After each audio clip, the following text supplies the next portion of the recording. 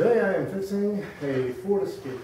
It belongs to my cousin's daughter, and she claims that she went to hit the brakes and they just went right to the floor. So I'm thinking it's probably a brake line. I just have to put some more fluid in it and see if I can find a leak somewhere. Where's the brake line, Dad? All over the place, buddy. There's brake lines on all parts of this vehicle. But anyway, there's a lot of mud, so it's going to be kind of hard to figure out exactly where the wet spot is. But let's get busy. Okay, I think I have found the culprit. This line right here is busted apart. Luckily, it's the rubber wire, and I won't have to replace the metal. So, just got to disconnect it down here, disconnect it up here, and remove these two clips. And then I just got to take this to the parts store and see if they've got a replacement. Okay, so first we have to break loose these nuts here and down here. But they're awfully muddy, so I am going to use my little pressurized water jug to try and clean things off initially. Next step, we take a wire brush. Boy, that wire brush is about needing replacement. Anyway, now I don't like using line wrenches. I only got 2 more, that much minutes. I know, 27 minutes.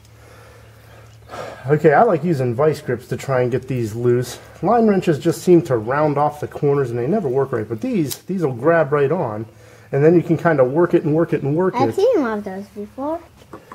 Okay, we're going to pull this thing out. See, now it's working. There we go.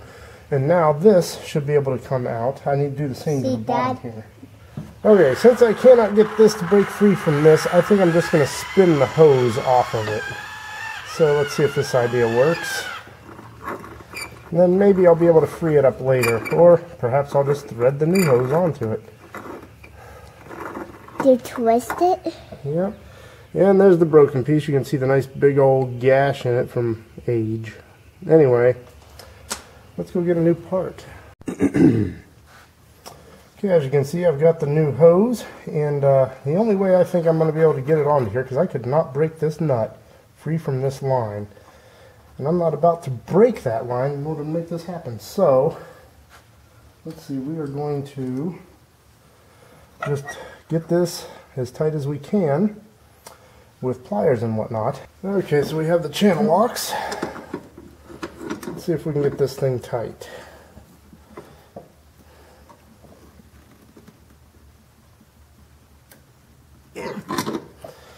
Okay, so let's just put one of these keepers back in. Let's see, a little bit of hammering action.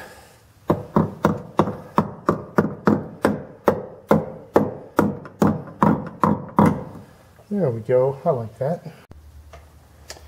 Okay, I've almost got the bottom tight now. It took a while to get those threads to line up, but now that they are, let's hold things firm and get things tight.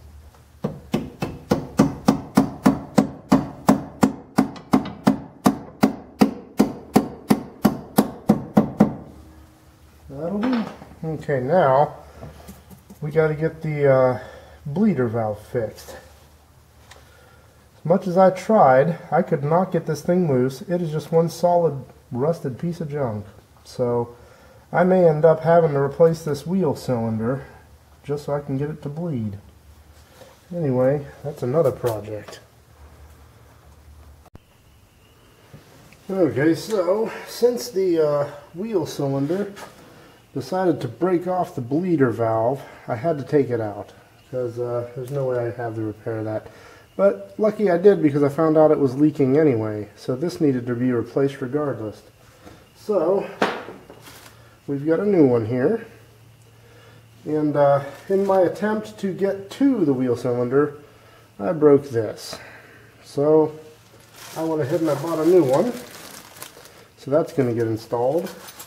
And the third thing, the hose that connects this hose to the wheel cylinder, this is just locked up frozen. There's no way to turn it without twisting the pipe. And this one over here needs a lot of force to get it to turn. It doesn't spin very freely. So I'm just going to replace this with a new one, but I got to bend it up first. So let's go ahead and get things started here.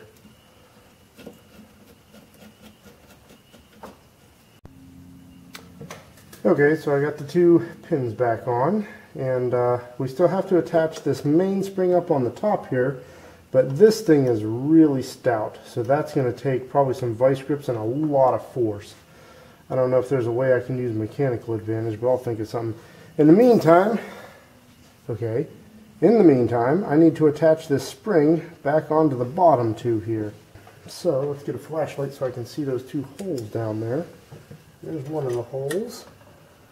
It goes behind that plate and then into this one, but I'm going to need some needle nose assistance.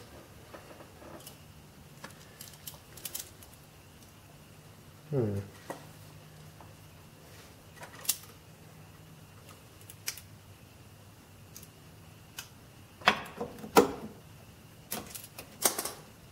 we go. That is back on. Okay, so now the last thing, I need to get this main spring, the one that's wrapped around this, I need to get this back over into its hole here. So this is very stout, so that's going to take quite a bit of force to get that on there.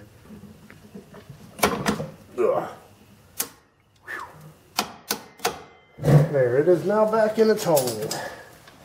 So, I think the brake shoes are all done. I don't believe I forgot any parts. So now, let's see if we can get the brake drum nice and tight. After a little persuading, I got it back on. It's slightly tight, but that's okay. I think things are just needing to wear in. So now I'm just bending up the new brake line. And my favorite method of bending this is to use a pair of channel locks with some nice soft rubber handles. You just slip it between them, if I can get this here, and you just start bending. You got to be careful though, because you want to put your bends in specific locations. So I've been frequently checking it against the original. Okay, now we need to install this. So there's a plug back here I got to remove from the new wheel cylinder. If I can get my fingers on it, there it is. And I remember this came around this ways. So let's see, where did I pull that plug from? There's the part that goes into. In order to tighten down the other one, let's take the cap off of the bleeder. And now take the bleeder itself out. Which way does it go? That's on, that's off. So, let's see what we got here. We're going to have to get something tougher than that.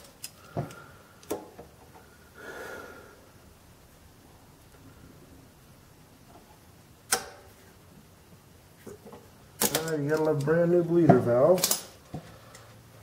They come right off. Unlike the ones that rust on there to the point where they break. Now we can tighten down that other brake line fitting. Let's see here. Okay, let's put the bleeder back in. Okay, it'd be nice if I had an 8mm wrench somewhere. I don't believe I have one, so we're just going to use Mr. Needle Nose vice grips to do the brake bleeding.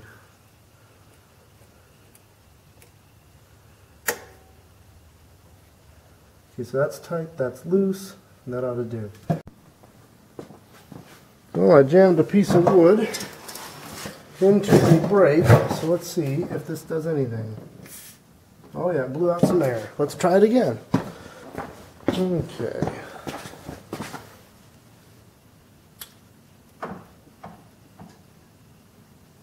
There we go. Let's do it again. Let's see if we can get just solid fluid out.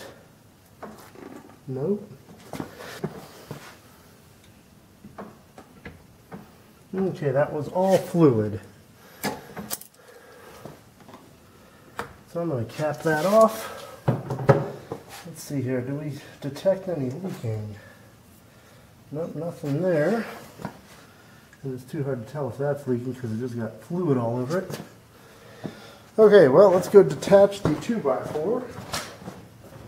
Okay, so the brakes are feeling solid once again, not locked up. Okay, so I do believe that's going to be the end of this project. Now I just got to put the tire back on and look over the vehicle for any other problems.